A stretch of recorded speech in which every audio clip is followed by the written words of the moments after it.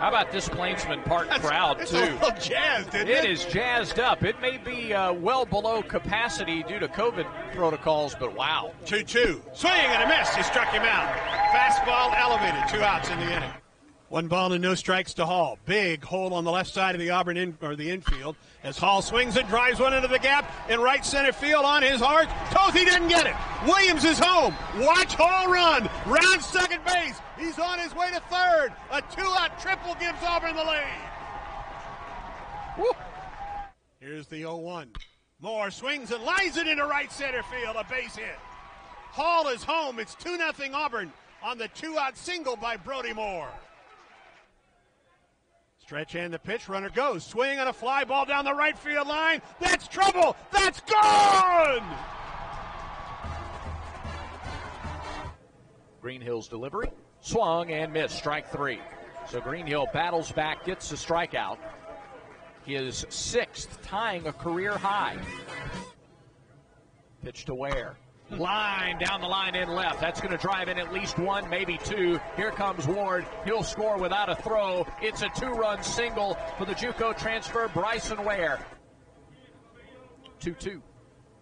Swung on and missed, and Brooks Fuller collects his first strikeout of the season.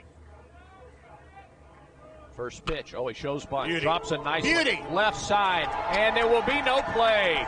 Williams picked his head up, didn't even field the ball.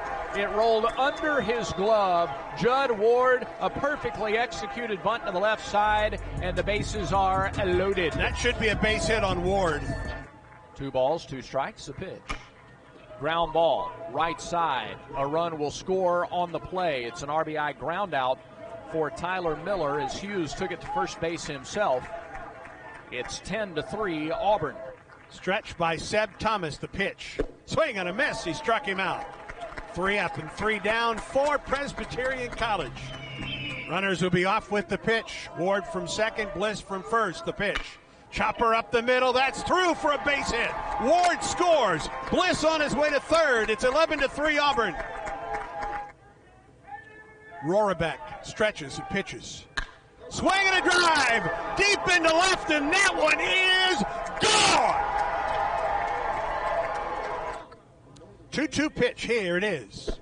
Strike 3. He took something off of that one, and Swilling sets down Presbyterian College in order. Comes set and pitches.